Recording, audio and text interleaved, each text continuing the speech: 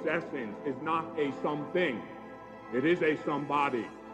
His name is Jesus Christ.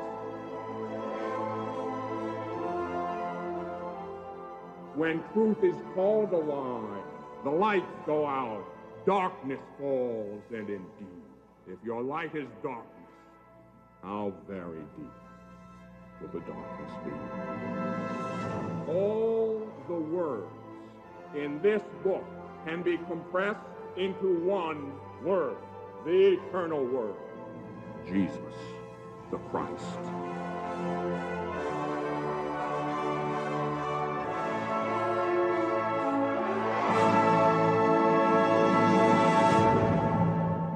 The sacraments of faith, they're called the sacraments of faith because faith is a prerequisite for the reception of the sacraments, and the sacraments also strengthen and make present the faith of the people of God.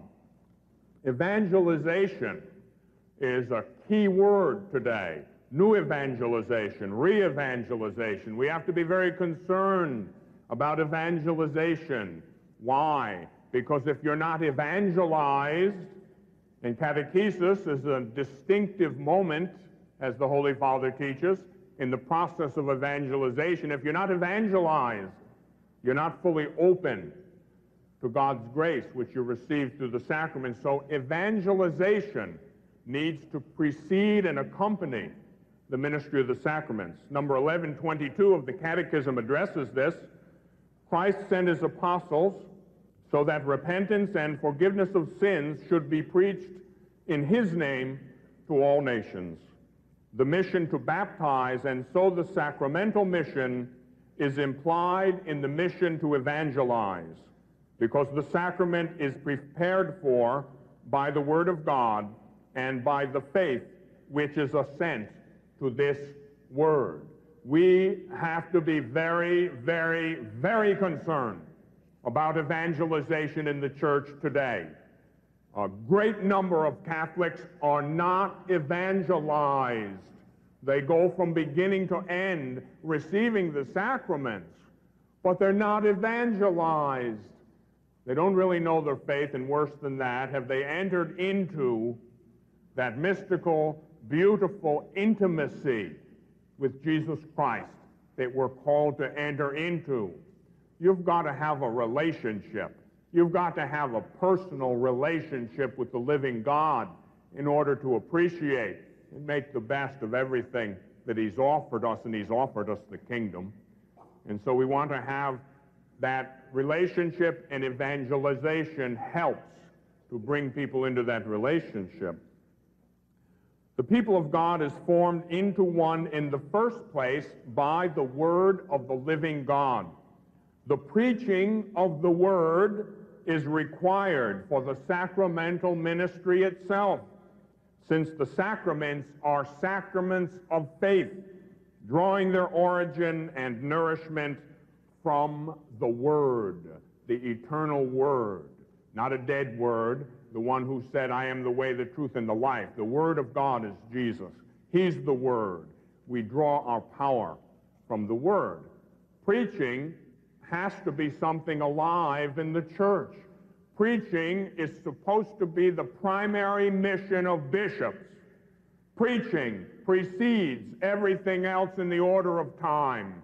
And if you don't preach the word, especially by your example, as well as by your words, then the people of God are impoverished, diminished in their faith. And so every one of us has to be very concerned to enter into this work of preaching the word. You don't have to go out on the street corner. You preach the word by your good life, by your witness.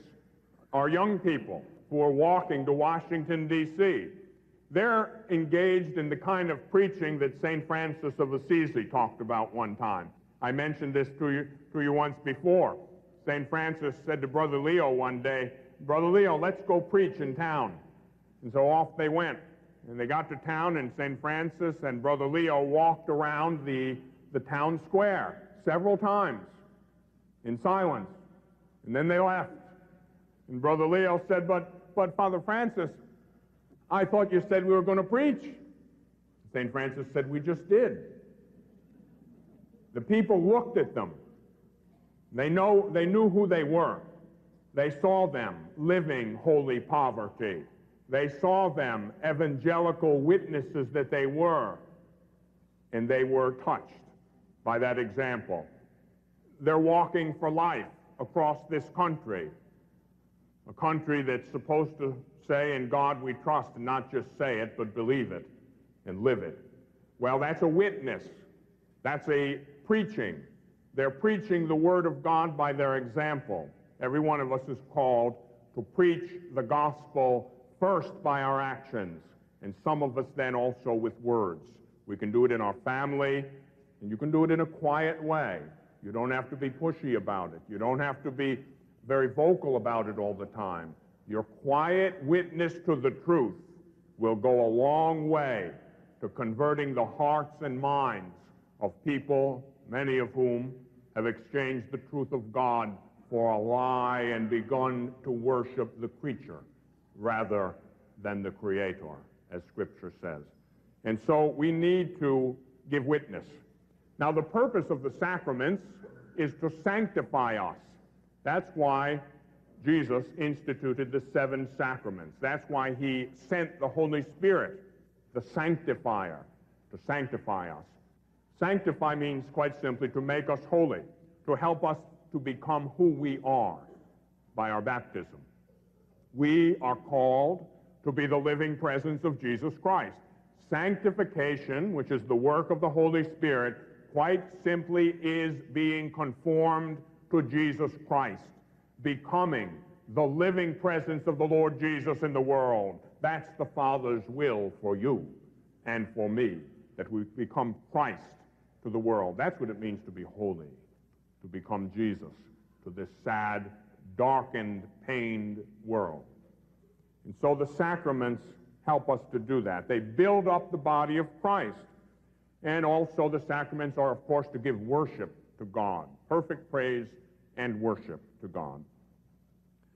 The Church believes as she prays. Here we come to another one of those principles that I bring up from time to time, an essential principle.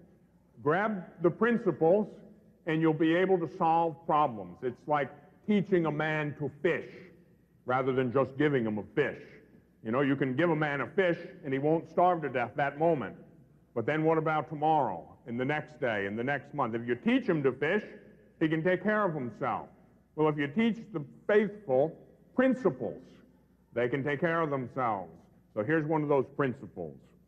The Church believes as she prays. There is a direct correlation between the official prayer of the Church, liturgical prayer, and the doctrine of the faith. We pray as we believe. There's to be a concordance, a unity between how we pray and what we believe. As the Catechism teaches us, number 1124, the Church's faith precedes the faith of the believer who is invited to adhere to it.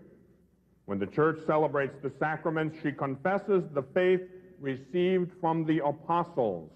Thus the ancient saying, lex orandi, lex credendi, or legem credendi, lex statuit supplicandi. According to Prosper of Aquitaine, the law of prayer is the law of faith. The Church believes as she prays. Liturgy is a constitutive element of the holy and living tradition, with a capital T. Liturgy is very, very important. You don't want to start messing with liturgy, because to mess around with liturgy impacts on the doctrine of the faith. There is a direct correlation between what we believe and how we pray. And in liturgical celebrations, if you carry on that liturgical prayer in a way, for instance, which indicates that someone that we say is there really, truly, and substantially, you indicate he's not really there by your irreverent attitude, by entering into a kind of mundane and even profane way of carrying yourself. That way of praying doesn't indicate what we believe. Lex orandi, lex credendi. We pray as we believe. What we pray, how we pray in the church, shows what we believe. You know, if you really believe that Jesus is truly, substantially present in our churches in the Blessed Sacrament, that has to affect the way you comport yourself in church. That has to affect the way you pray. That has to affect the way we celebrate our liturgy. It has to. And if it doesn't, it's a danger. And so we need to enter into a prayer that reflects that real doctrine that we hold. We don't make up that doctrine as we go along. It's something we receive. It's a treasure, the pearl of great price. Where did we get it from? Jesus taught it to his apostles, and the apostles handed it on faithfully to their successors, the bishops, throughout the ages. The faith, the doctrine of the faith, authentic liturgical celebration, which are consistent with each other. That's handed down through the ages. We do not make it up as we go along with every whim and fancy of a given time or place. Culture is a factor, but culture can't change essential elements of liturgy or doctrine. But culture should be taken into account. Yes, our language should be used. It's a wonderful thing that we have liturgy in the vernacular. Why? Because liturgy is to be prayed. Now, Latin is the language of the Roman Rite, and it should be reverenced. However, I don't know how many people in here know Latin well enough to pray it from the heart. You might know a few words. You might even be able to read it. You know, I can, but I'll tell you, I can't think in Latin. And so I can't pray from the heart in a language that I don't really know. So it is a blessing. Do not be confused. It is a blessing that we are now allowed to pray in our own language, the liturgical prayer of the church. It's a great, great blessing. It's not a curse, as some people think, but you have to understand why. Neither is that an excuse to throw out everything that went before. There's a balance. Praying in the vernacular and the liturgy is a great blessing, but reverence should still be preserved. The greatest reverence, it's not a barn, it's the house of God. And so we should act as though God is truly, really, and substantially present there. Number 1125 of the Catechism basically says what I just said. For this reason, the reason being the lex orandi, lex credendi, for this reason, no sacramental rite may be modified or manipulated at the will of the minister or the community. You have your catechism, read it. For this reason, no sacramental rite may be modified or manipulated at the will of the minister or the community. Even the supreme authority in the church may not change the liturgy arbitrarily, but only in the obedience of faith and with religious respect for the mystery of the liturgy. Now that quite simply means that liturgy unfolds throughout the ages and the essential elements of it can't change. Accidental things can change and should change. Whether we say Mass in Latin or English or French, that is not an essential element of the Mass itself.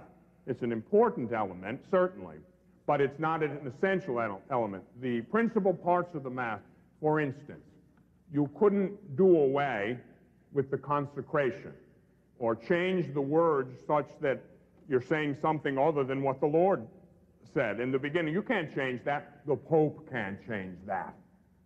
The essential parts of the sacraments can't change. But don't be confused into thinking nothing can change. Certain things can change in liturgy. Certain things should change in liturgy, but other things cannot. Why? Because they affect the very essence of the seven sacraments. And so know where the lines are and accept the blessing that we've been given. The sacraments of salvation. The sacraments are given to us for our salvation. Celebrated worthily in faith, the sacraments confer the grace that they signify. They are efficacious because in them Christ himself is at work. It's Jesus who baptizes. It's Jesus who is the high priest celebrating the Holy Mass, the Eucharist. And because of that, they're efficacious, and they confer the grace which they signify. Now, I mentioned before to you, I'll briefly touch on it again. Sometimes a little repetition can help us to learn. Psychologists say that there's some studies that indicate you have to hear something 17 times before you really get it. So I'm going to spare you, and I'm not going to say it 17 times, but I think the point is well taken. We need to hear certain things many times in order to finally get it once and for all, to interiorize it. The ex opere operato factor. The sacraments work in virtue of their own power, okay? By virtue of the saving work of Christ, the sacraments, by the very fact of their operation, they're efficacious, okay? So, if you intend to do what the church does at baptism, okay, you have a priest or a deacon, the ordinary ministers of baptism in the Roman rite, he intends to baptize. He pours the water or immerses the person in the water. And he says, I baptize you in the name of the Father and of the Son and of the Holy Spirit. That baptism takes place in virtue of the operation of the sacrament itself. All right, so yes, it operates by its own power. But once again, the fruits of the sacraments also depend on the subjective disposition of the one receiving those sacraments. So it is not a matter of indifference that many of our young people, when they come to confirmation, go through it grudgingly. You got to do it. Mom's going to boot your behind if you don't get confirmed. Well, that's something, but not good enough. Now, do they receive the sacrament anyway? Yes. The sacrament is valid as long as it's validly celebrated, certainly. They get the sacrament. That seal goes on the soul, that indelible mark. If they're in a state of grace, the grace operates to some degree. To what degree depends upon your subjective disposition. It matters how well disposed, how badly disposed we are. If you're there out of pure being forced into it, that's not so good. Now, maybe there could be an argument, well, better that they get it, and then later, maybe their disposition will improve. Yes, I can accept that. But what we want to do is we want to try to impress on the church the importance of our disposition in order to receive more of the fruits of the sacraments rather than less. We have become minimalists. We've become minimalists in many places within the Catholic Church. Do what's barely necessary, according to the law, my obligation. Well, I go to Mass on Sunday, but don't you talk to me about God on Monday. There are people like that. There really are. After all, I'm going. A lot of people aren't going on Sunday. That's true. God bless you for going. It's true. Better than nothing. But why settle for less when you can have it all? And we need to stress this. You know, sometimes people today say, oh, you can't tell young people that. Let me tell you something. I got a response to that. One word: hogwash.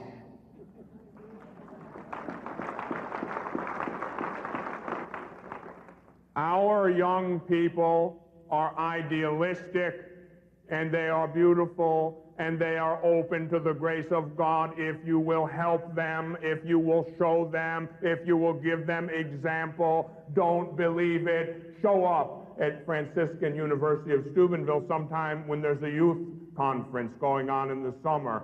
Go into one of those tents. Go in there when there are 2,500 kids up all night in adoration of the Blessed Sacrament, giving praise and honor to God. You don't believe the kids don't want faith? You haven't seen what I've seen.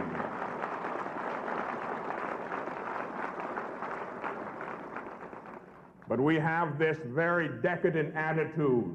We don't want to talk about it too much. Oh, let's not impose anything on them. Give glory to God. Get with it, folks. Give glory to God. You know, our Protestant brethren do it, and we need to do it. Don't hold back.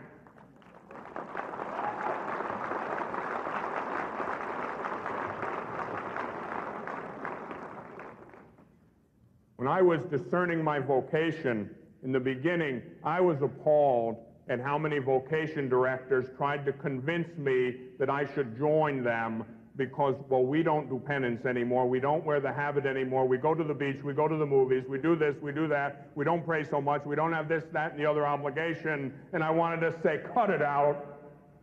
I'll stay in the world if I want to be worldly. They're afraid. They're afraid and they're defensive. You will never attract people to religious life, to the priesthood, or to the Catholic Church with that kind of defensive attitude. Give glory to God. Live the faith. Live it with a little force, with a little conviction. And I'll tell you what will happen. We'll have to start building churches instead of closing them down. The people will flock to the church.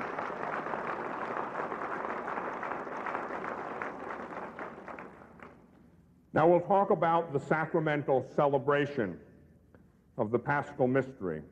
Liturgy is an action of the entire Christ. Jesus the head, we the members of his mystical body. It's an eternal liturgy. It's in this eternal liturgy that we enter into, that liturgy that I spoke of before of the heavenly Jerusalem. We enter into that liturgy. We make it present in time and space. We celebrate liturgy with signs and with symbols. We know that there are signs of the human world, the elements like water and oil that we use in sacramental celebrations. There are signs of the covenant. There are signs taken up by Christ, sacramental signs which we use. These signs, which are sense perceptible, once again, they effect, they make happen what they signify. And so signs are very important. A sacramental celebration is a meeting of God's children with their Father in Christ through the power of the Holy Spirit. This meeting takes the form of a dialogue through actions and through words. The liturgy of the Word is of enormous importance. We have to meditate on the Word. You know, we should read the Bible every day, or pray the liturgy of the hours. We should, you know, our Protestant brothers and sisters, in some respects, are tremendously good examples for us. They reverence the Word of God. And we should reverence the Word of God. After all, what is it? It's the Word of God. What is the Word of God? It's not a something. The Word of God is a somebody. Jesus is his name. That's why we reverence the Word of God, because the Word of God is none other than the Son of God. All of the Old Testament spoke of Jesus, the eternal Word, in veiled languages, in types, in figures. The Old Testament all pointed towards the Messiah. Jesus is the Messiah, the anointed of God. What's he anointed with? The Holy Spirit. And so the Word of God is to be approached with great reverence. The Word of God is the truth. The truth is life. The truth will set you free. And if you want to be free with the glorious freedom of the children of God, not some illusory worldly freedom which says freedom is to be able to do whatever you want to do, that's not freedom, that's a lie. That's license, and it leads to slavery. If you want to be truly free, then you've got to enter into the truth. For there is no freedom outside of the truth. For Jesus said, you will know the truth if you obey my commandments. If you are truly my disciples, then you will know the truth, and the truth will set you free. Free with the glorious freedom of the children of God. And so we celebrate with words and actions. We reverence that word of God. Certain liturgical actions are signs to us. They indicate certain things. Singing. Music is of enormous importance in liturgy. We need a real renewal, a real reform in liturgical music. It's a sacred action. Now, that doesn't mean there's only one kind of music that you can use in liturgy. I've seen some magnificent liturgical celebrations in Africa, for instance. For our culture, and for some, we're quite conservative, we old Americans, we're pretty, in a sense, pretty stodgy quite often. And when we see how some of our African brothers and sisters celebrate the liturgy, we might be taken back by that. But let me tell you, it's great. They love God. They're in love with God. And through a very animated kind of singing and even liturgical dance, which is acceptable in certain cultures. In certain cultures, like in Africa, where it's very expressive of spiritual realities, it is acceptable. And you have to study the church's documents on that to know that. In certain cultures, it's not acceptable, because dance doesn't indicate those spiritual things in certain cultures. And so you have to know what's what, and you have to be consistent with what's proper and what's not so proper. Now, when is the liturgy celebrated? Time is very important. Time is a gift given to us by God. We are to sanctify time. We have liturgical seasons which help us to interiorize the Paschal mystery. We have Advent, a time of preparation for the coming of the Lord. Yes, he comes at Christmas, but let me tell you something. That's the first coming. There's another coming. The Lord is coming. The Lord is coming, and he's coming soon. You don't believe it? Well, he might not come for 1,000 or 10,000 years for the second coming, but let me tell you something. The Lord is near. The end is near for you and for me, because you're not going to live too much longer, and neither am I. 20, 50, 100 years? What's that? Nothing in the context of eternity. Jesus is coming. Advent prepares for the coming of the Lord. And so we open ourselves during Advent, and we prepare for the coming of the Lord. Lent is another preparation, a time in the desert. Jesus went to the desert for 40 days, and what happened to him there? He met the devil. He was tempted. He suffered privation and want.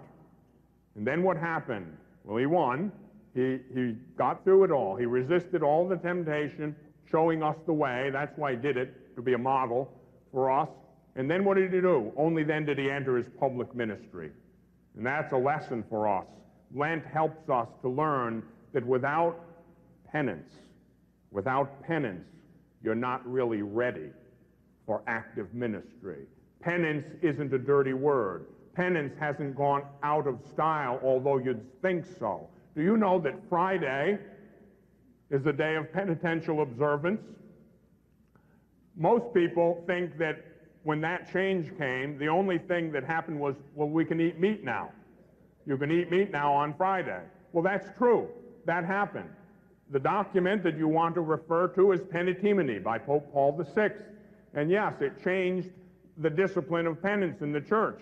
Yes, you can eat meat on Friday now, but Fridays remain a day of penitential observance, and not just in Lent. Oh, you can eat meat on Friday, but you've got to do some penance on Friday. And most people don't even know that. That was the real change that took place. Yes, now we can choose what form of penance to do on Friday. But do penance we must. In Lent, we have a special emphasis on it, on penance to train us. It's a time of joy. Why? Because it's a time of grace. Penance brings down grace and helps to conform us to the Lord Jesus. The Lord's Day is a time when liturgy is celebrated in a special way. The Lord's Day, Sunday, is Easter. It's the celebration of the resurrection. You ever wonder where that word came from? Sunday? Well, it has sun in it. It's the day of the sun. It's the day of the rising of the sun. It's a day of light, a day of glory. It's the day when the Lord rose.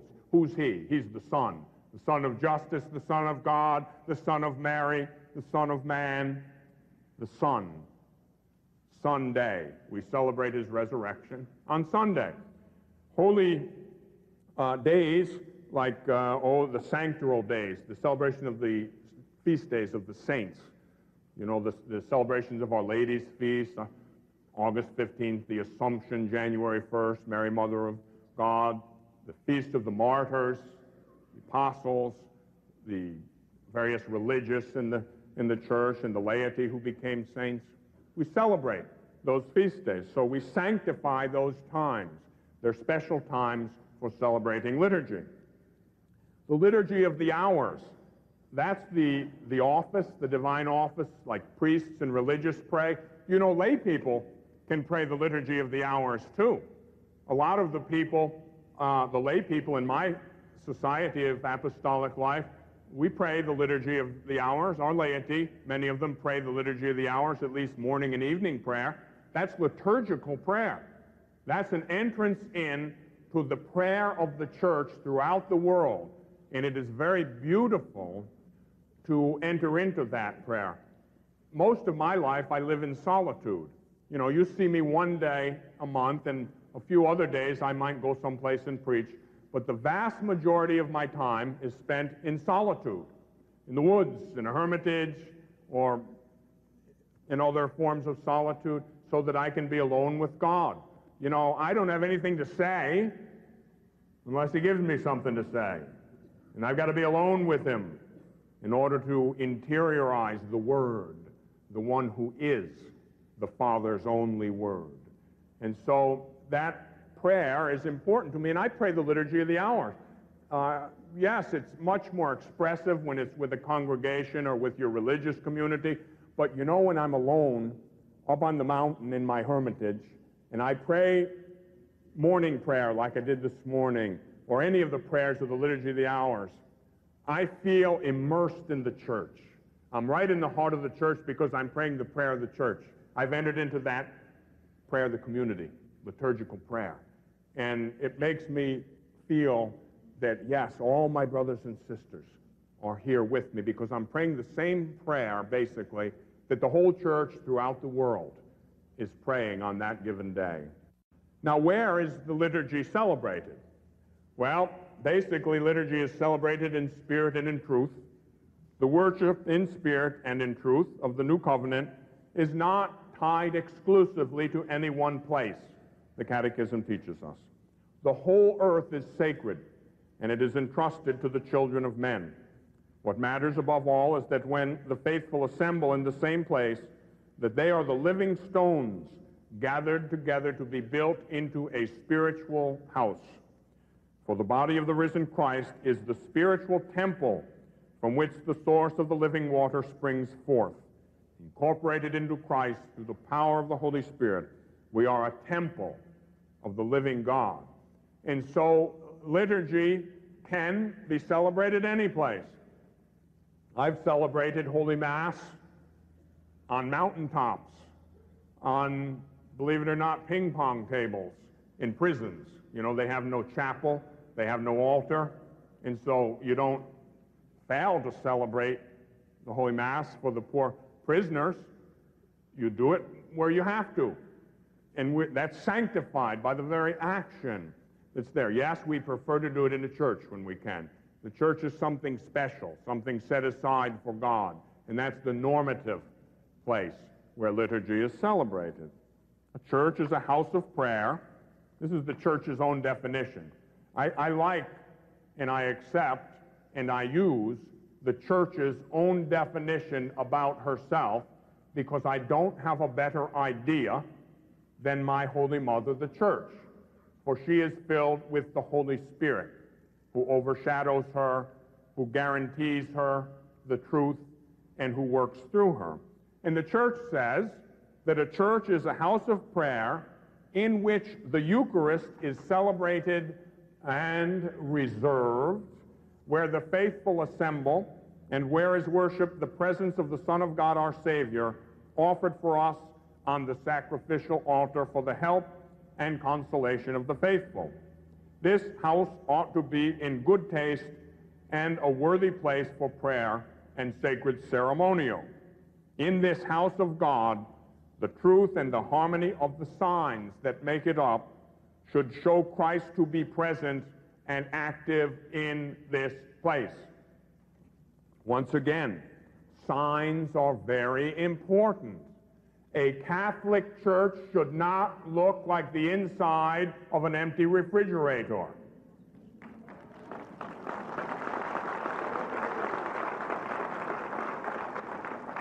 It is not a Quaker meeting hall, and there's nothing wrong with Quaker meeting halls for Quakers. But a Catholic church should look like a Catholic church. Now, what does that mean? It means that certain things should be present. Doesn't mean it has to be cluttered up with 103 statues of every saint that we know of. But it means there should be some signs. It means there should be a crucifix. It means there probably should be some image of our Blessed Mother. It means there should be an altar. It means there should be and has to be a tabernacle. And I'm going to talk about that in a minute.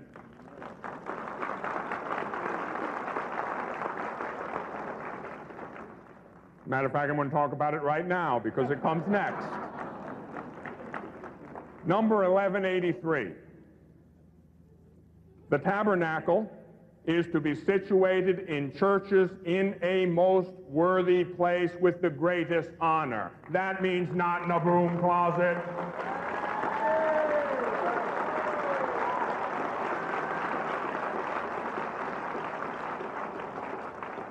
Let me tell you something. This is part of what I was talking about before. We pray as we believe, and if we believe it's Jesus who is there, then you do not treat him as though it were bread or something mundane, something profane. If it is the Lord of Lords and the King of Kings, then put him someplace noble and beautiful. That's something the church wants.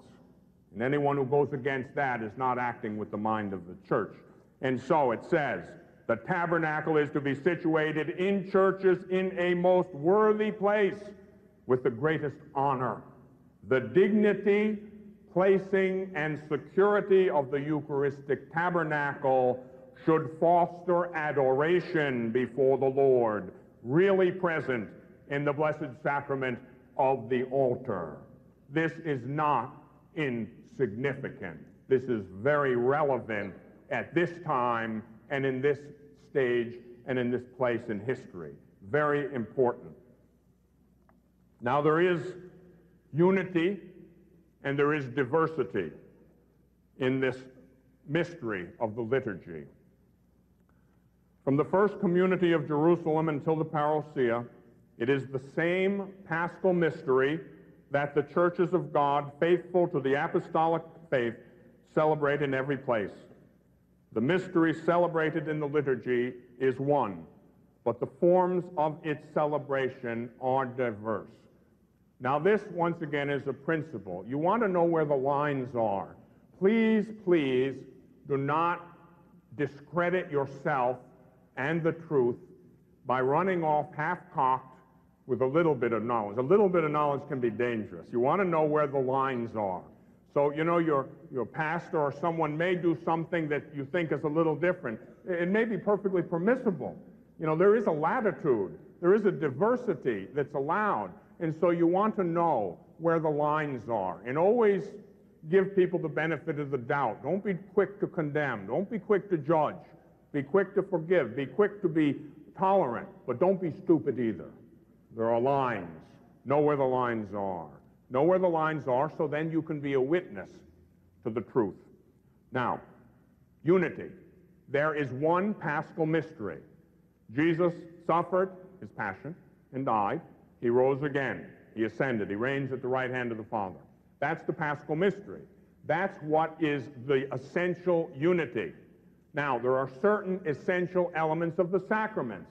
You need to know what they are. I'll help you with some of that. Now, I'm going to tell you what you already know by now.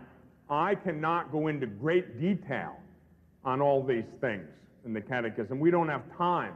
I'm trying to give you a beginning. You know, the Chinese have a saying, the longest journey still requires that the first step be taken. What you will get in this course is a good basic beginning in the doctrine of the faith. But you need to read the book yourself. You need to pray before reading it. Pray during reading it. Pray after reading it. Invoke the Holy Spirit.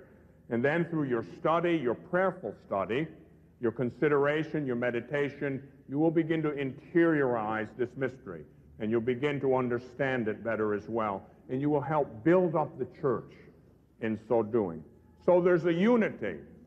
Every sacrament, every place in the church throughout the world has essential elements. You can't mess with those essential elements. The form and the matter, you know, at Mass, at the consecration, you know, wheat bread in the West, in the Latin Rite, unleavened bread, plus wine from grapes. That's the matter of the Eucharist. The form, the words of institution, the words of consecration. Take this, all of you, and eat it. This is my body, etc. You can't mess with that. Don't mess with form and matter in a sacrament. However, there are different rites that celebrate those sacraments which have an essential unity. If you went to the Byzantine Rite, you would see certain things that are different. They use a lot more incense. Usually it takes longer, but it's still the sacrament. It's still the essential celebration of the sacrament. The unity is preserved, but there is a diversity that is permissible in the different rites, and that diversity is good. That diversity is good. But within each of the rites, we should be faithful to the discipline established by higher authority. We do not make it up as we go along. It's something we receive and hand on faithfully. Very important. As I said, Christ instituted 7 sacraments. I mentioned what they are. These 7 sacraments constitute an organic whole. They go together. They go together. If God gave us 7, the church needs 7. You and I individually might not personally need all 7, but the church as a body needs all 7 in order to live and prosper. Now, in that organic whole of the 7 sacraments, the Eucharist occupies a unique place as the sacrament of sacraments. That's number 1211 for those following. All the other sacraments are ordered to it as to their end, as St. Thomas teaches. So the Eucharist is the sacrament of sacraments, and all the sacraments are ordered to it as to their end. Now I'm going to begin talking about the sacraments of Christian initiation. There are 3, and they go together: baptism, confirmation, and Eucharist.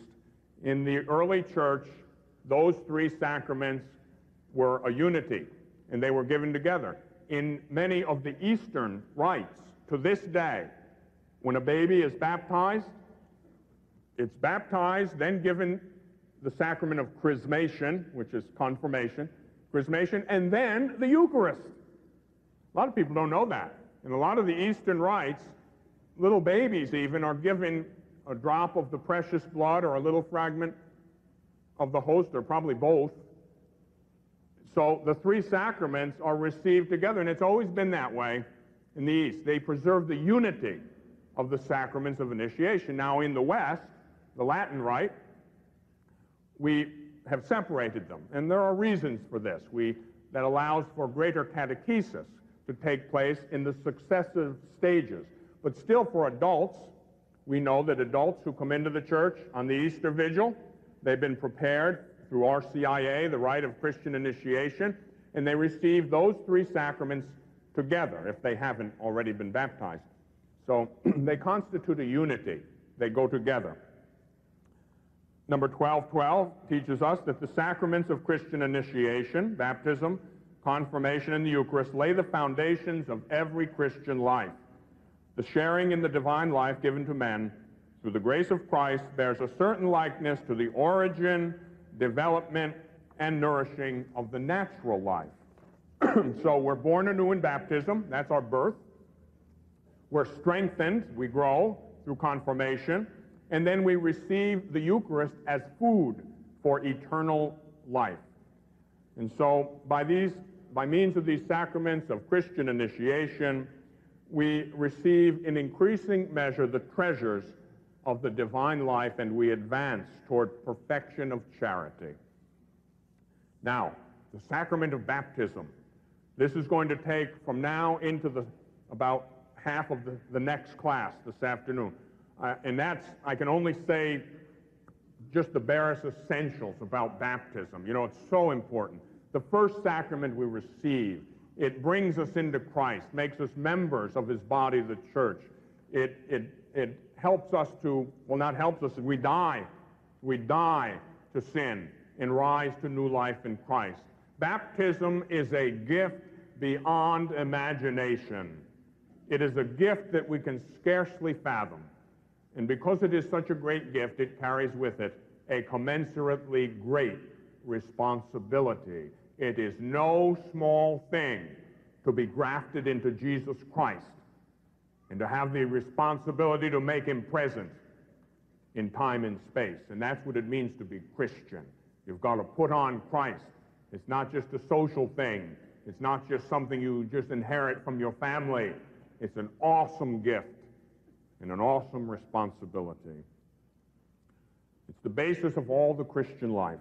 It's the gateway to life in the Spirit and the door which gives access to all the other sacraments. Through baptism, we are freed from sin and reborn again as new creatures in Christ. We're incorporated to the church, and we are made sharers in the mission of the church. Now, what is the mission of the church? The mission of the church is the mission of Christ, for the church and Christ are one. So they can only have one mission, and the mission is redemption, salvation, and sanctification of everyone. That's our mission, and we can't rest until we accomplish that mission. The word baptism itself comes from another Greek word, baptizein. It means to plunge or immerse. That plunge into the water, you know, the fullest sign of baptism is baptism by immersion. Now, here's an example of some of the things that change, and sometimes change isn't so good if it's a change that seeks to change the essence. But some change is not bad. I've heard people complain. One person said to me not too long ago, well, they put a jacuzzi into the sanctuary. Well, it wasn't a jacuzzi. You know, it's where you get baptized, and it's not so bad, really. But we are conditioned by our experience. So we're used to having the baptismal font. You know, you hold the baby over the font, you pour the water. Hey, that's baptism, right? Don't mess with my head here. Don't give me things that I can't understand. Well, look, there isn't anything wrong with doing it the way the early church did it. Baptism by immersion is the fullest sign of that sacrament. Now, it's just as valid through pouring the water, just as valid, but it's a question of the sign value. And so immersion is the fullest sign in baptism. The very word baptize from the Greek word baptizein means to plunge or immerse. That plunge into the water symbolizes the catechumen's burial into Christ's death, from which he rises up by resurrection with him as a new creature. Dying, rising. That's the symbolism of baptism. There are many prefigurations of baptism in the Old Covenant. Water was always considered a humble source of life, fruitfulness, overshadowed by the Spirit of God several times in the Old Testament. Noah's Ark, saved through water. Water and the sea has also been a symbol of death and trial and tribulation, and so in baptism, being plunged into the water, death, brought out, arising. The crossing through the Red Sea is a type and prefigurement of baptism. Crossing of the Jordan River, through which the people of God entered into the Promised Land.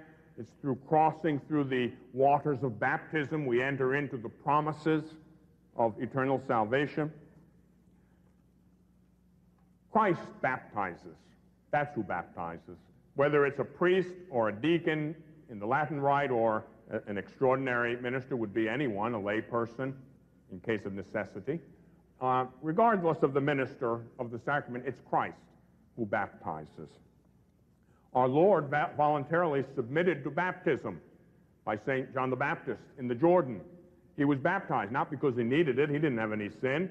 What happened? He was baptized, and thus he baptized the waters, making them holy. And from that point on, the waters of baptism are holy, and when we are baptized, the holiness of Christ, the overshadowing of the Holy Spirit comes upon us, and then we are capacitated to live the life of Christ. From the earliest years, the church, from Pentecost actually, from Pentecost the church has celebrated holy baptism. Becoming a Christian has always been a question of a journey, accomplished in stages. Baptism, of course, is the first stage. Now, there is what's called a mystagogy of the celebration. There is a teaching that takes place in the celebration. Gestures and words in the celebration of the sacrament teach us. We begin with the sign of the cross.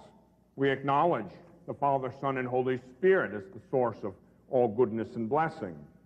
The sign of the cross. The cross is the sign of salvation. We're delivered from death and brought into life through the power of the cross. The proclamation of the Word of God is an essential part of the celebration of the sacrament of baptism. Exorcisms, one or more, are a sign that baptism delivers us from the power of evil. It signifies liberation from sin and its instigator, the devil. Number 1237. Those exorcisms, at least one of them, are still in a very abbreviated form celebrated in baptism. Even with an adult, there's a renunciation of Satan and all of his power. For baby too.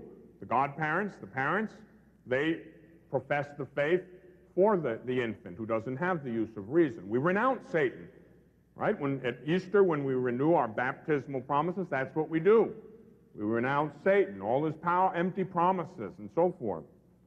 Okay, and then the essential rite, the pouring of water with the words, I baptize you, or the immersion, in the name of the Father, Son, and Holy Spirit. Okay, now, in the Eastern churches, many of them, there is a post-baptismal anointing with sacred chrism, which is the sacrament of chrismation or confirmation. In the Western church, the Latin Rite, we have an anointing, but that really indicates that confirmation is yet to come in a future time. Then, of course, for an adult or in the Eastern rites, Holy Communion, First Holy Communion.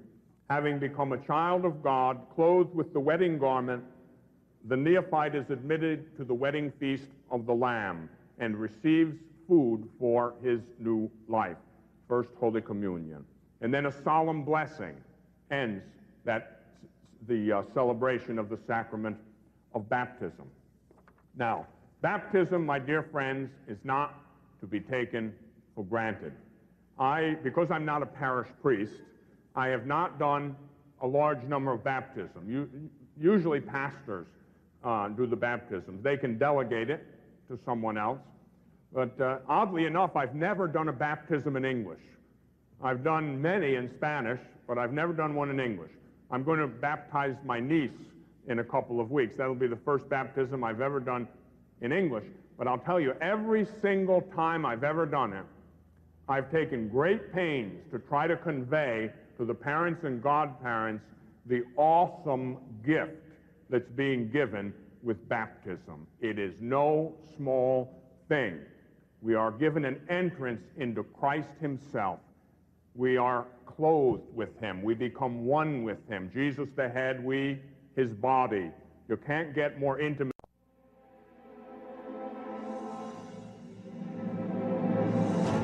Truth in its essence is not a something. It is a somebody. His name is Jesus Christ. When truth is called a lie, the lights go out, darkness falls, and indeed, if your light is darkness, how very deep will the darkness be? All the words in this book can be compressed into one word, the eternal word, Jesus the Christ.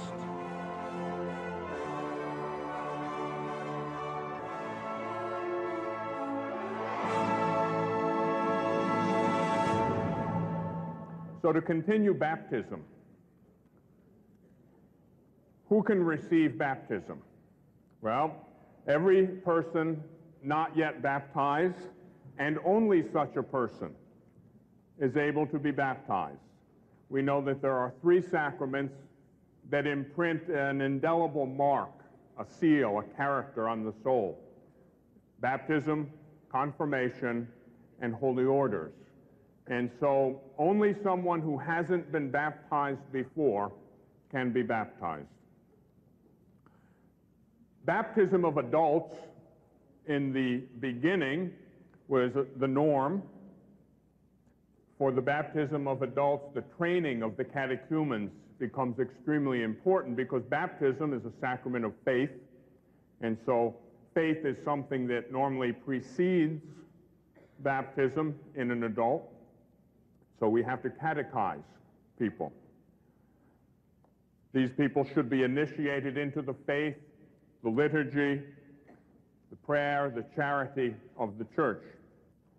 Now, from the earliest years, infants were also, no doubt, baptized. We hear in the Acts of the Apostles, sometimes entire households were baptized, and probably that included the infants. Number 1250 in the Catechism speaks of the baptism of infants. Born with a fallen human nature and tainted by original sin, children also have need of the new birth and baptism in order to be freed from the power of darkness and brought into the realm of the freedom of the children of God, to which all men are called. The sheer gratuitousness of the grace of salvation is particularly manifest in infant baptism. The church and the parents would deny a child the priceless grace of becoming a child of God were they not to confer baptism shortly after birth. And so the church and the parents certainly don't want to deny any child the grace of becoming a child of God. And so we confer baptism upon infants as soon as possible. I was baptized when I was 10 days old. June 1st is the anniversary of my baptism, and I always celebrate it because that's a great day. The day we're baptized is a wonderful day. That's the day we're born again, so to speak. We're born again in Christ. We're raised to a new and higher life. As I said, baptism is a sacrament of faith, but faith needs the community of believers. It is only within the faith of the church that each of the faithful can believe. That's why we love the church so much. You know, I can't believe without the faith of the church preceding my act of faith. I'm so thankful that I was born into a Catholic family, that my mother and father and grandparents believed. They had the faith. Well, the belief of my parents and relatives and the belief of all the church, the parish community, that preceded my belief. It came before me and it helped me. In a sense, our mother, the church, gives birth to the life of faith in every soul. Now, the faith required for baptism isn't a perfect faith, the Catechism teaches us, or a mature faith. It is a faith that has to develop. We don't expect that someone just being baptized has to be a theologian, luckily. But even for an infant, faith is necessary. Not in the infant, of course, because without the use of reason, the infant can't give the assent of faith. But through the parents and the godparents, we give that assent of faith for the little ones. Now, who can baptize? You see how the Catechism is proceeding with all these when, how, who, basic things, basic questions to help us in a simple way to understand the faith. Well, the ordinary ministers of baptism in the Latin Rite or the Western Church are the bishop and the priest and the deacon. That's in the Latin Rite, our Rite, most of us. Most of us are in the Latin Rite. So the bishop, the priest, and the deacon are the ordinary ministers of baptism. In the East, the bishop and the priest, not the deacon, are the ordinary ministers of baptism. Now, we know that in case of necessity, anyone can baptize.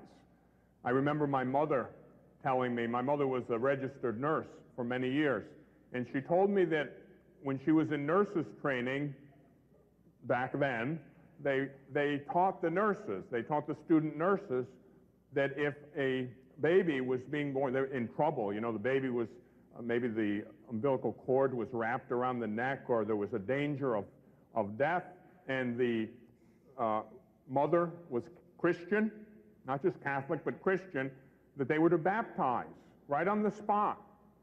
And so my mother said she remembers a certain lady doctor who was delivering a baby, and that child was not stillborn, but about to expire. I don't remember what was wrong, but the doctor knew it, and the baby took like a gasp. They weren't sure if the baby had died on delivery, but they saw the baby take a gasp, one breath, and the doctor grabbed a container of water, just poured it right on the baby's eye. Baptize you in the name of the Father, Son, and Holy Spirit. And the baby did die then. Took one more breath, and that was it. So they were taught in those days to do things like that. So in case of emergency, anyone, even a non-Christian, can baptize as long as they intend to do what the church does. What does the church intend to do? Baptize. Baptize. I baptize you in the name of the Father, Son, and Holy Spirit while pouring water. Baptize. Well, the pagan might not know what baptism means, but they know maybe that this family is Christian. Well, I want to do what the Christians do. I want to help this person. They have the intention to do what the church does. They have the form and the matter. The form, the words, the matter, the pouring of water. Valid sacrament. And so in case of emergency, any of us can baptize. The necessity of baptism. Well, the church has always taught that baptism is necessary for salvation. The Lord himself affirms that baptism is necessary for salvation, number 1257. Baptism is necessary for salvation for those to whom the gospel has been proclaimed and who have had the possibility of asking for the sacrament. The church does not know of any means other than baptism that assures entry into eternal beatitude. Now, I believe, talked about this once before. Baptism is necessary for salvation, yes. The ordinary means of baptism is sacramental baptism, baptism with water, the sacrament. However, we know that there are two other ways that you can receive the fruits of baptism. Number 1258 speaks of that. Baptism of desire and baptism of blood. The church has always held the firm conviction that those who suffer death for the sake of the faith without having received baptism are baptized by their death for and with Christ. All right? So the holy innocents come to mind. Remember when Herod was hunting down all the male children, searching for this king of Israel, and he had all the male children under 2 years, I think, murdered? Holy innocents. Well, if a person, let's say, in a country that doesn't allow freedom of religion, there are places still in the world where you really can't proselytize, you can't evangelize. I have a friend who's a missionary priest in India. There are certain places in Pakistan and certain provinces in India where you can't engage in active evangelization. You could be imprisoned and even the death penalty for that. So let's say someone were to stick up for the Christian faith, were to defend Jesus and defend that religion, that faith, and they weren't even a baptized person, say a Hindu, but who had in their heart a sense that this Jesus is really special, that this is what the Christians say, and that person then were killed for their belief. There's a certain baptism of blood that takes place. That's an extraordinary means. It's not sacramental baptism, but that baptism of blood applies the fruit of baptism, and the person is saved through that baptism with blood. Baptism of desire is another way. We know that catechumens who are studying the faith, getting ready to be received into the faith, if they were to die or be killed before they actually receive sacramental baptism, their desire to be baptized is an explicit, or at least an implicit, indication that they desire baptism. And that baptism of desire would apply the fruits of the sacrament. They wouldn't have received the sacrament of baptism, but they could be saved through that baptism of desire. And so baptism with water, the sacrament, is the ordinary means, but there are two extraordinary means, baptism of blood and baptism of desire, by which a person can be saved. Now we know that everyone, God wills everyone be saved. Scripture says so. God wills not the death of the sinner. God wills that all men be saved and come to the knowledge of the truth. So what about pagans?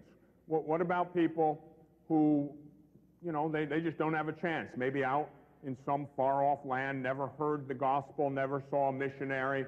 Well, what about them? Well, number 1260 talks about that. Every man who is ignorant of the gospel of Christ and of his church, but seeks the truth.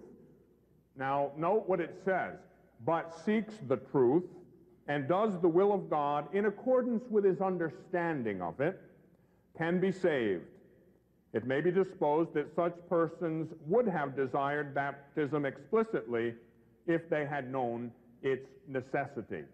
So, you have someone out in the jungles of Borneo, never heard of Jesus Christ, never had a missionary come, but the person hears that voice of conscience within them. That voice of conscience which every human being has inscribed in the depths of their heart. Do good, avoid evil. And so that person listens to the voice of conscience, and such as they know how, they do good, and they avoid evil. That person, even though they have not had the grace of baptism, even though they never heard of Christ, because they are responding to the voice of God which comes through conscience, that person can be saved in a way and in a number known only to God. We don't know how, and we don't know how many such people. It's a mystery. But the church teaches that that's possible. So we're not to despair of anyone's salvation. However, that is not to be used as a flabby excuse for not engaging in missionary activity. The church knows of no other ordinary means of salvation other than baptism. Those other things are extraordinary. God can do that. God has given us the sacraments, and generally speaking, ordinarily requires us to be bound by that observance, but God is not bound by that. He can operate in an extraordinary manner, and his mercy, I believe, allows him, or almost impels him, to operate sometimes in that extraordinary manner. Your prayers, your life of penance and sacrifice, your holy life, your life of virtue, brings down grace on the whole church, and through the church that grace goes out to people that you have never seen. Some poor person suffering from cancer in a hospital, some good Christian, uniting themselves with the cross of Christ, brings down grace on the pagan out in the jungle somewhere who never heard of Jesus. And there's an interior movement of the Spirit, and that person moves towards the good and rejects evil. That person can be saved. They're saved through the grace of God, of course, but an extraordinary operation of that grace. The grace of baptism. What does baptism do for us? Well, there are different effects of the sacrament of baptism. And these are signified by the perceptible elements of the sacramental rite. I spoke about that a little bit already, the pouring of water or the immersion in water, cleansing and regeneration. Baptism results in the forgiveness of all sins. In the case of an infant who doesn't have the use of reason and hence can't commit personal sin, original sin is wiped away. They're cleansed. In the case of an adult who may have committed all kinds of horrible sins, I once baptized a man who was reportedly a mafia chieftain, and he was 80 years old almost, or maybe he was 80 or thereabouts. Hadn't been baptized, which is odd, because most guys in the mafia grow up in Italian families, and most of them were Catholic back in those days. And baptized him on his deathbed, and he died. Now, what about that guy? Well, he wanted baptism, and he got it, and it was valid. What happened? Original sin washed away. All of his personal sin washed away. The temporal punishment due to sin, purgatory, washed away. What happens? He gets on the elevator, and he goes straight up. And some would say, not fair. I've been good all my life. How come I can't have it that easy? Well, I suggest you don't hold out. You know, in the early church, people actually at times used to wait until they got older in order to be baptized. You know, I can well see it. Let's see. I'll have fun until I'm 35, and then I'll get baptized, and I'll be in good shape. But you don't know. You could get run over by a bread truck when you're 34, and then you would have a problem.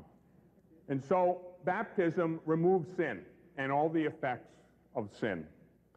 Yet certain temporal consequences remain even after baptism. We know that we have a tendency towards sin. Even though baptism removes the guilt of sin, we still have a wounded nature. We're wounded as the result of original sin.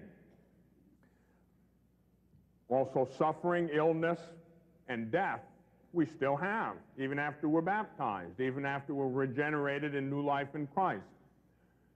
Even though we're baptized, we still are susceptible, vulnerable.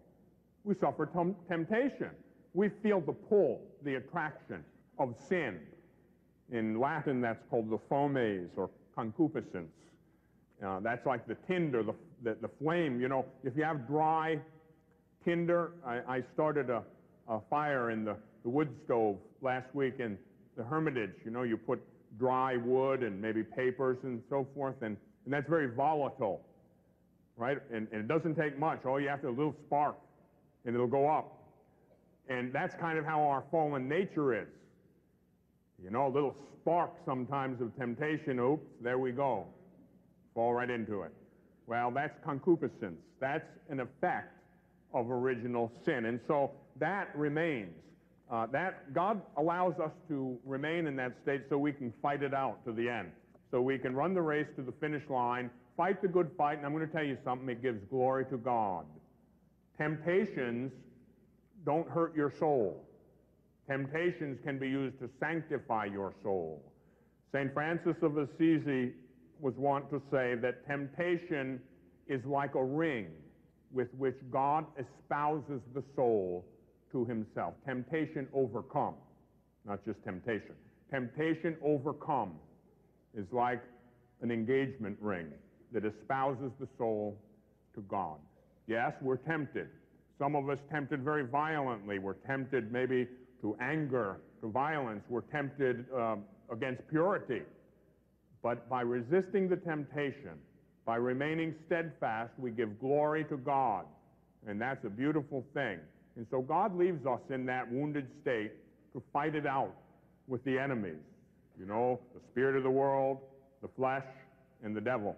And in so doing, we overcome the temptation. We're sanctified, purified, and one day glorified. Baptism incorporates us into the church.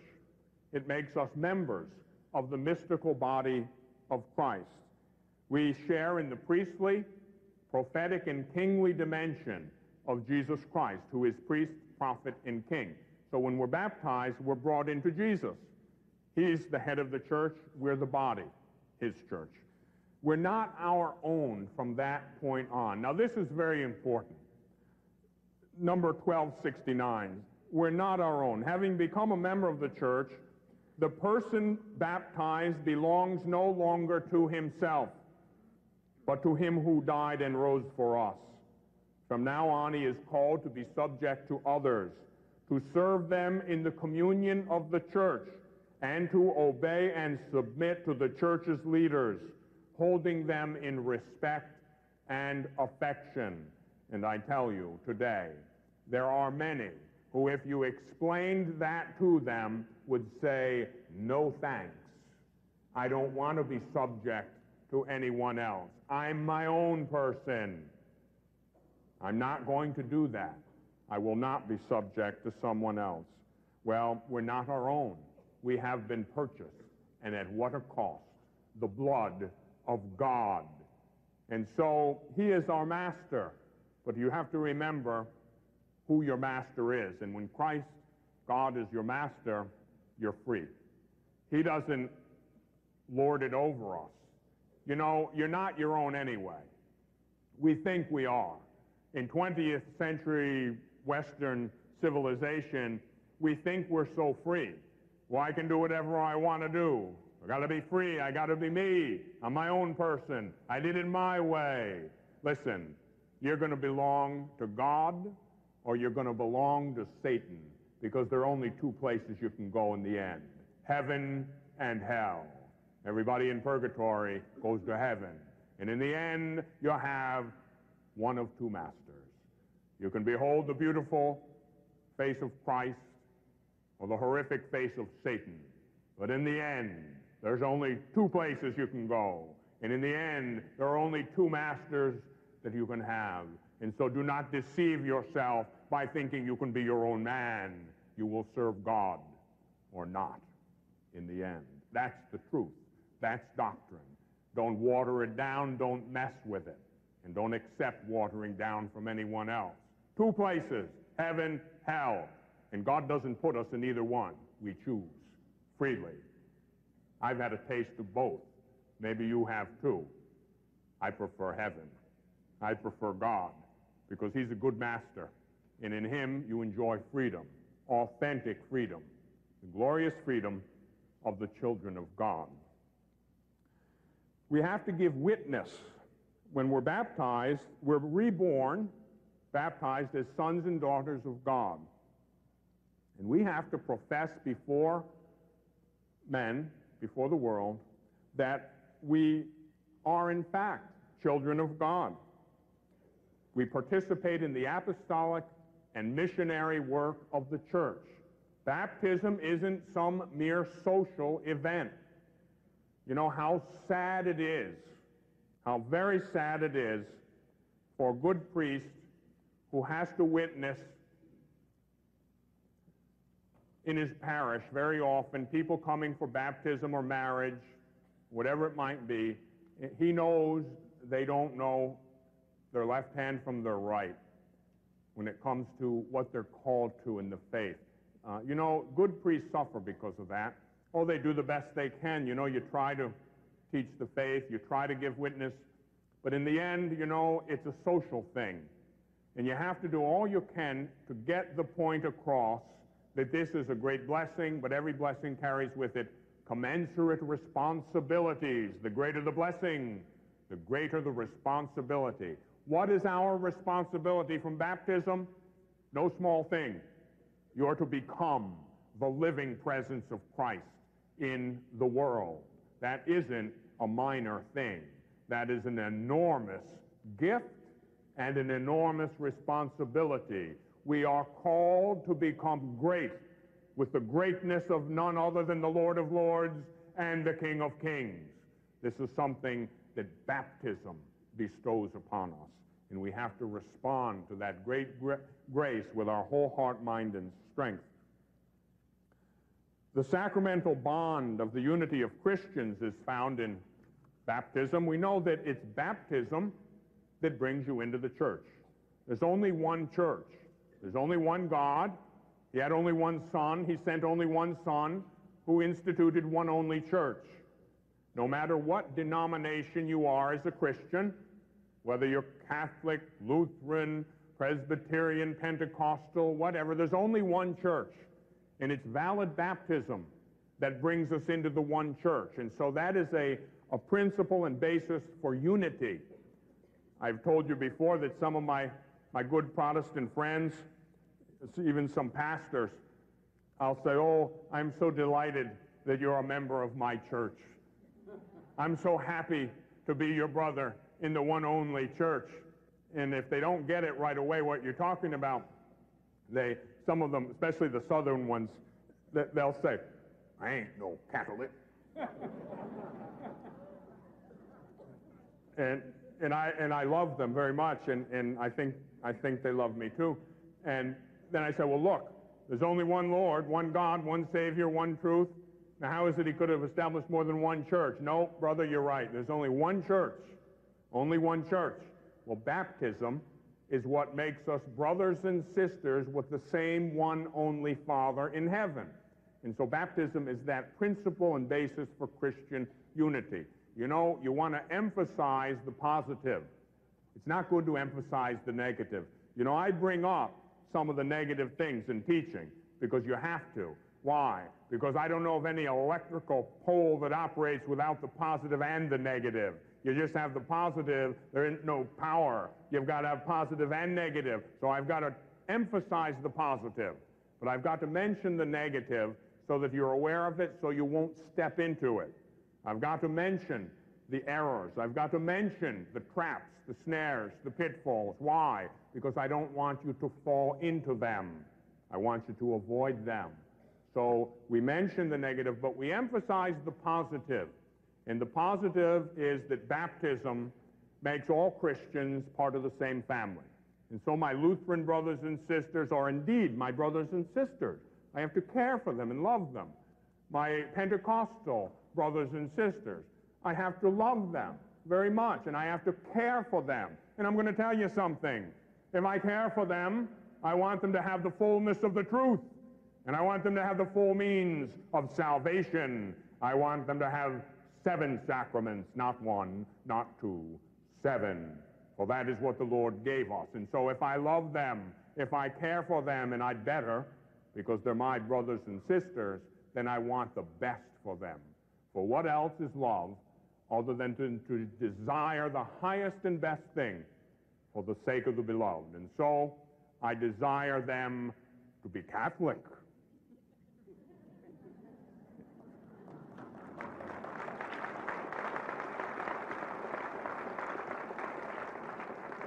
Now, there are some who would say that that's very self-centered, but it's not. It's Christocentric. Jesus instituted the one only church. I want his will to be done. I don't have a better idea than the Lord Jesus. There was only one Christian church for over 15 centuries. The Holy Spirit doesn't make mistakes. And if he did, then I don't want to be in it anyway. But he didn't. For 15 centuries, one only Christian church.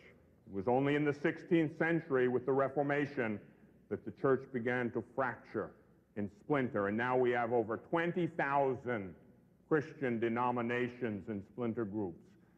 That fracturing, that division is sad. Often enough, it was the cause of men, caused by men on both sides. Very often, it was our fault. Often it was the other side's fault. Never mind whose fault it was, the reality is God established one church, one shepherd, one flock. We have to long for that. Baptism is where it begins. As I said before, baptism imprints an indelible character on the soul, a mark, a seal. You're sealed with the sign of God.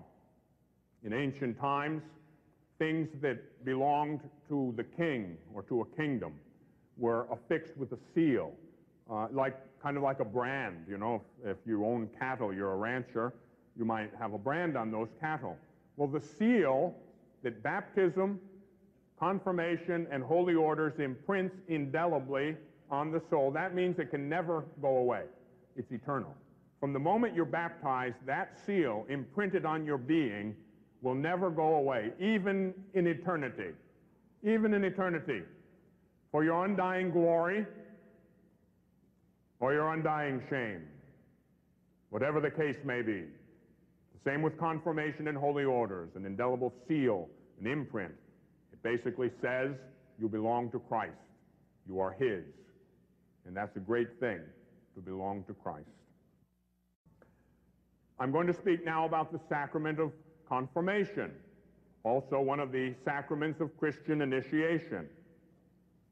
And begin on number 1285.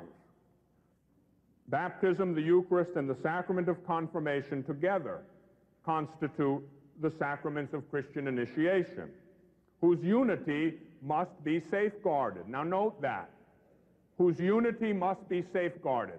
Those sacraments of Christian initiation, they constitute a unity, and that unity must be safeguarded. It must be explained to the faithful that the reception of the sacrament of confirmation is necessary for the completion of baptismal grace. Now, that does not mean that you're not fully baptized if you're not confirmed. You're baptized. If you're baptized, you're baptized. But we're talking about the full operation of the grace of baptism. It requires confirmation to be completed. For by the sacrament of confirmation, the baptized are more perfectly bound to the church and are enriched with the special strength of the Holy Spirit. Hence, they are, as true witnesses of Christ, more strictly obliged to spread and defend the faith by word and by deed. It's very important that we stress this point. You need confirmation. My sister's daughter, my niece, is going to have her little baby baptized. I'm going to do the baptism. I told you that.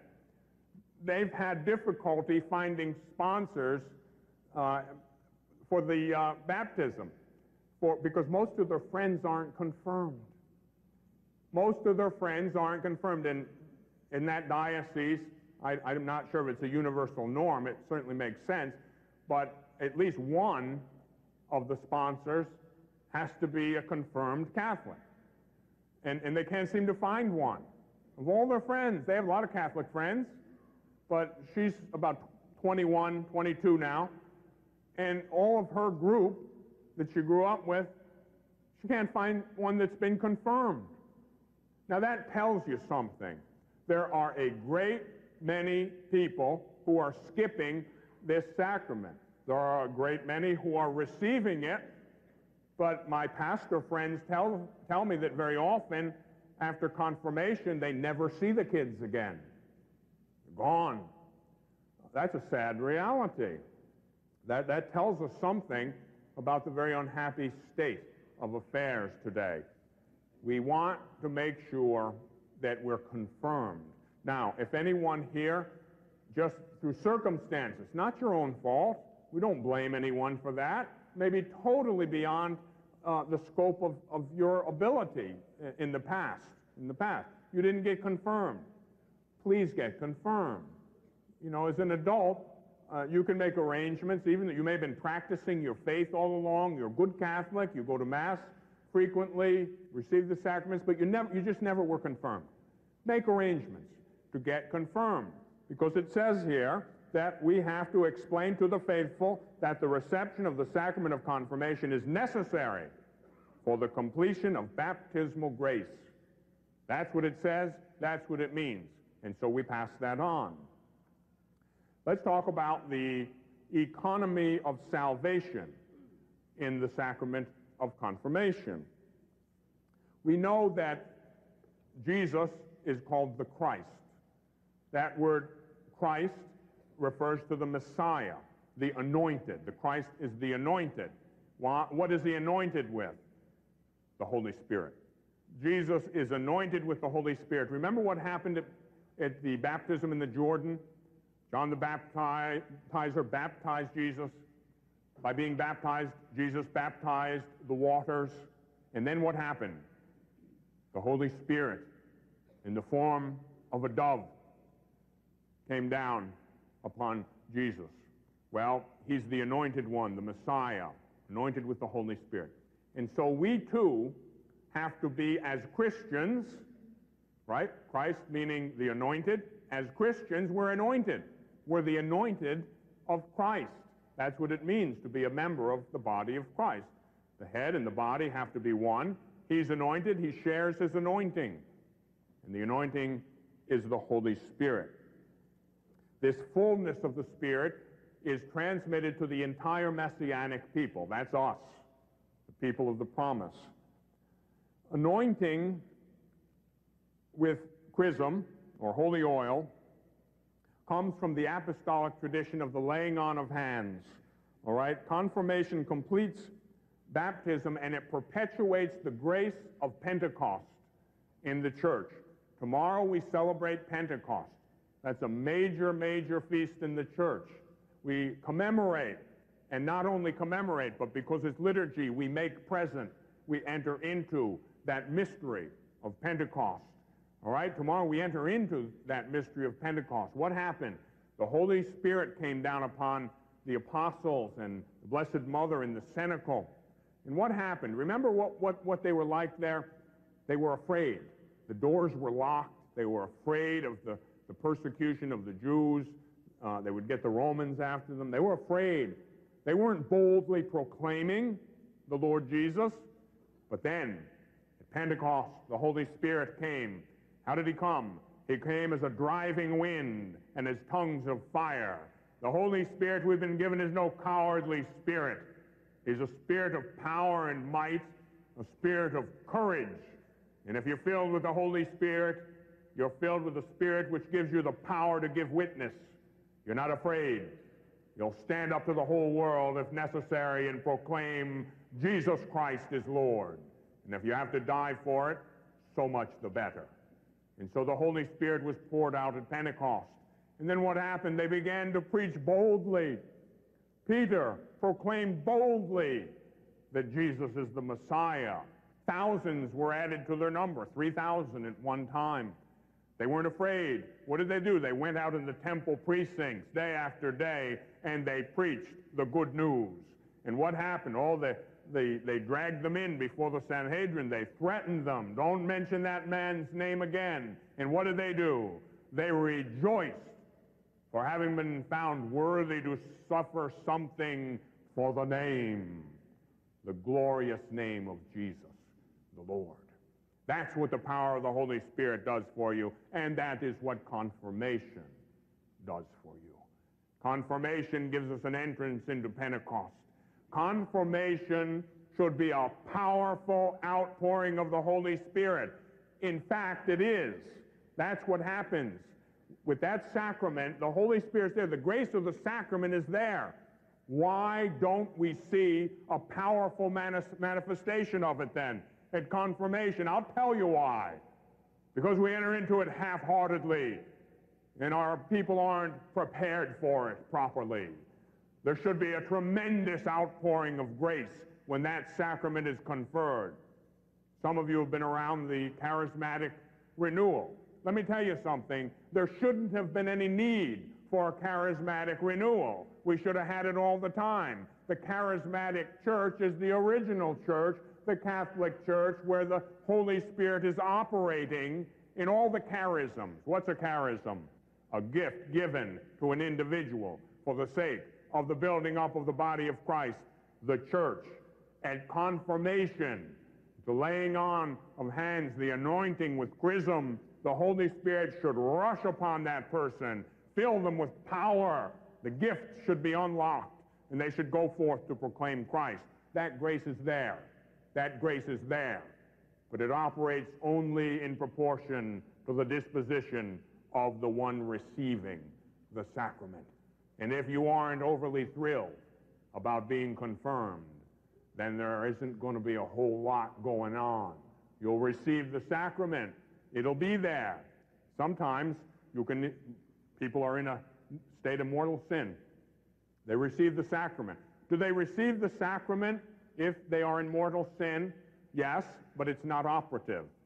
In the sense, the grace is not able to operate. The mark goes on the soul, but it doesn't work. You know, the grace of that specific sacrament, it's not operating. So let's say 14-year-old person, confirmed, goes to class Monday morning, after Sunday, and the discussion comes out, do you feel that abortion is okay today? And everybody starts in with what's politically acceptable, politically correct. And most of the kids say, oh, well, a woman should have a right to choose and this and that. And the young Catholic person just confirmed, because they weren't overly receptive to the reception of the sacrament, cowers and sits there and says nothing. And there isn't any outpouring of the Holy Spirit, and Christ isn't proclaimed, and the faith isn't defended, and we wonder why. Well, the reason why is because we didn't help to dispose that person for the sacrament. The grace was there. The grace was there to give witness. That's what confirmation does. It strengthens us so that we can go forth and boldly proclaim the truth of the gospel. And when someone calls the truth a lie and exalts lies as though they were the truth, confirmation, if it is fully operative, will give you the power of the Holy Spirit to stand up, to look right in the face of hell and say, this is the truth, and that's a lie. Jesus is Lord, and he's going to prevail. That's confirmation. That's power. That's the Holy Spirit.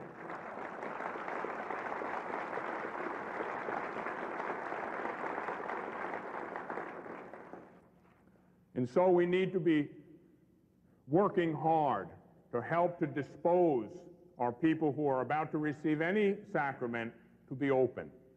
And you know, one of the best ways to do it, a lot of people accuse me of just pounding the old law, you know, pounding the old doctrine and so forth. Let me tell you something.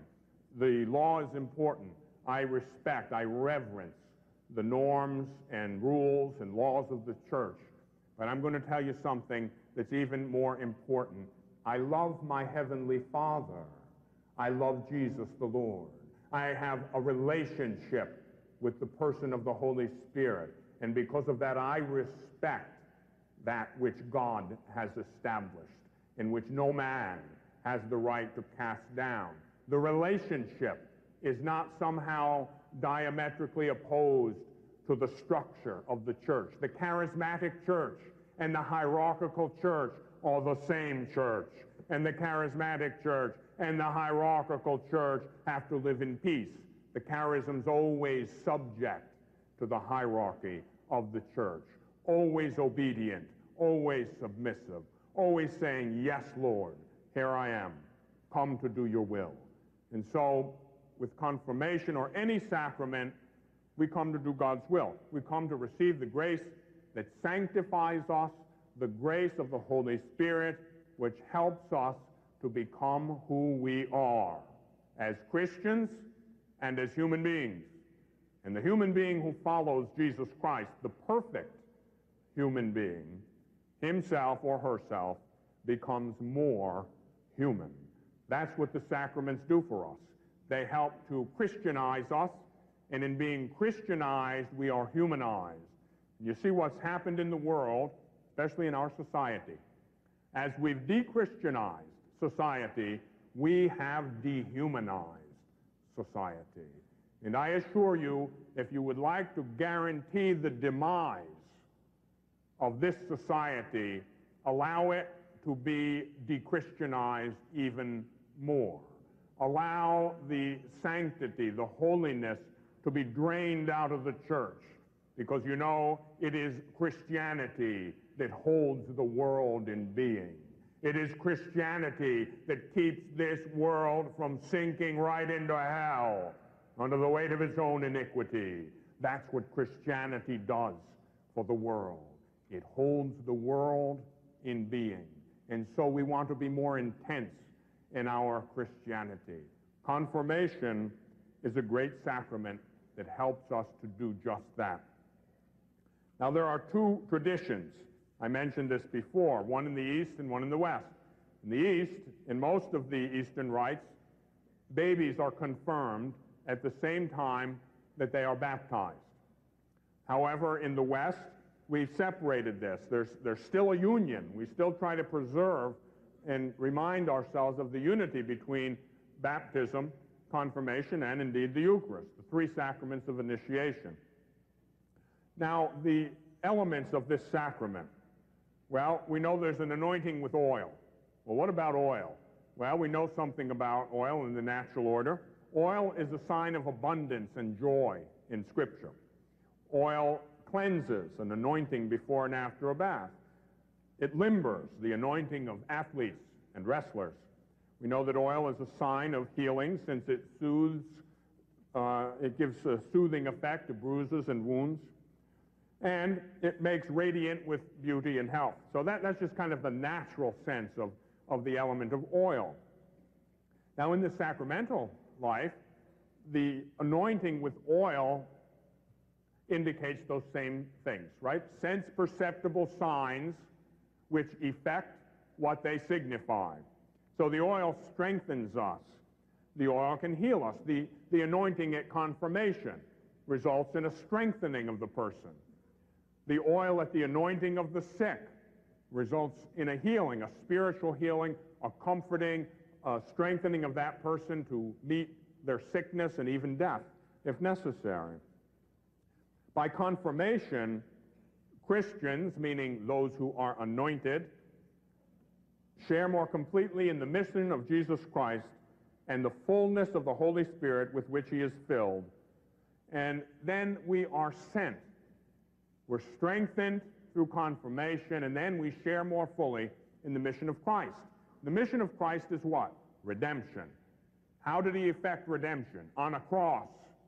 What should confirmation do? It should strengthen us and fill us with courage to embrace the cross.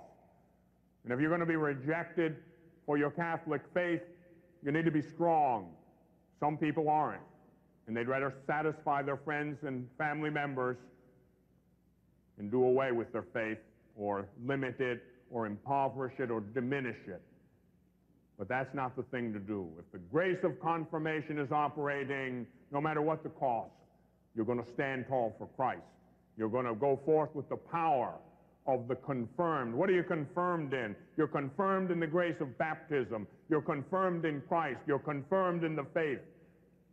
You're confident, and you're not afraid. And if the devil himself comes against you, you're going to put him to flight because you are in Christ, and Jesus is the victor. And so we are sealed with the Holy Spirit at confirmation, and it marks us as belonging totally to Christ. And you don't have to be afraid of anything, including death itself.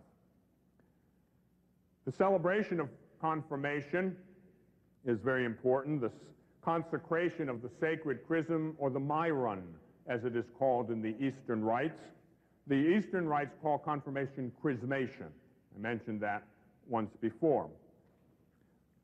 The prayer in the Syriac liturgy of Antioch expresses the epiclesis for the consecration of the sacred chrism or myron in a very beautiful way. The Catechism notes it, and I'm just going to read it because it indicates something very beautiful, beautiful expression. Some of the Eastern rites have magnificent, magnificent wording and expression in their liturgies. This is the epiclesis, the invocation of the Holy Spirit. Father, send your Holy Spirit on us and on this oil, which is before us, and consecrate it, so that it may be for all who are anointed and marked with it, holy myron, priestly myron, royal myron, anointing with gladness, clothing with light, a cloak of salvation, a spiritual gift, the sanctification of souls and bodies, imperishable happiness, the indelible seal, a buckler of faith, and a fearsome helmet against all the works of the adversary. That's the invocation of the Holy Spirit upon the holy oil that you're anointed with in the Eastern rite, the Syriac liturgy of Antioch. And we have a similar invocation or epiclesis of the invocation of the Holy Spirit upon that oil. Now, the essential rite for us, most of us in the Latin rite, is done by the bishop usually. It can be a priest who is given the faculty by the bishop, but it's an anointing with sacred chrism on the forehead. It's done, the bishop lays his hand and anoints the forehead, and he says, be sealed with the gift of the Holy Spirit. In the Eastern churches, the more significant parts of the body, like the eyes, the nose, the mouth, the chest, are also anointed. And there's a slightly different wording, the seal of the gift of the Holy Spirit. But in any event, the anointing with oil and the words "be sealed with the Holy Spirit" are the form and matter of the sacrament, the essential part of the rite.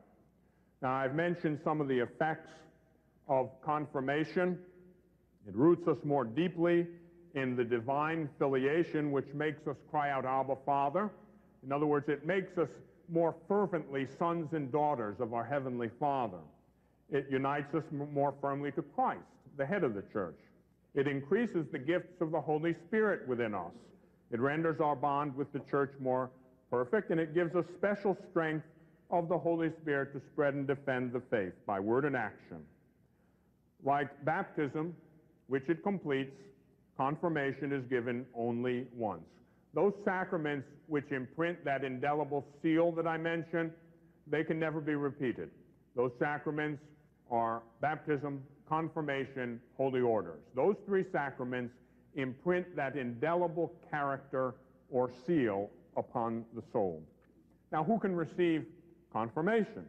Well, every baptized person, not yet confirmed, can and should receive the sacrament of confirmation.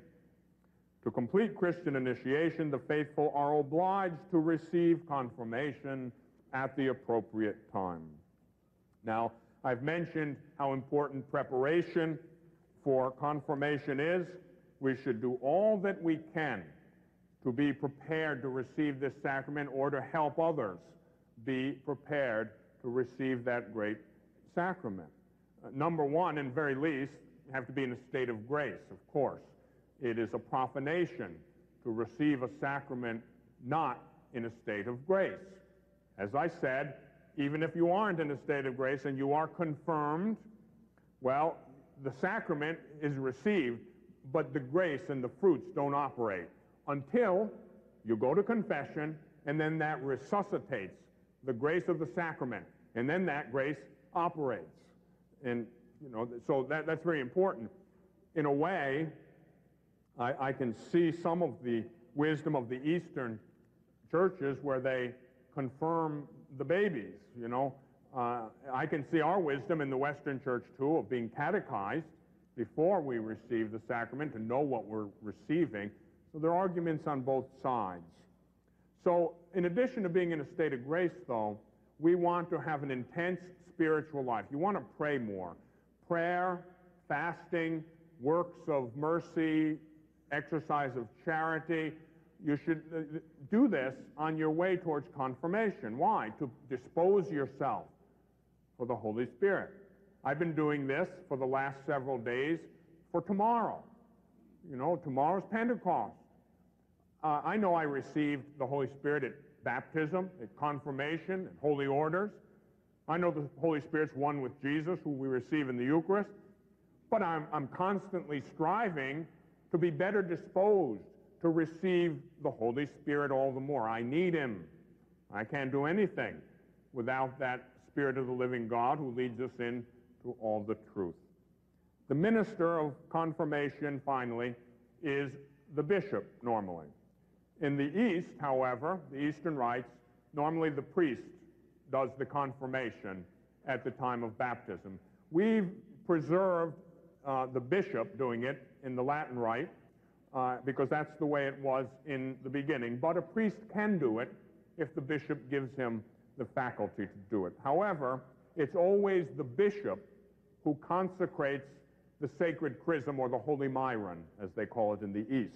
Always the anointing is done with the oil which is blessed by the bishop, whether it's in the East or the West.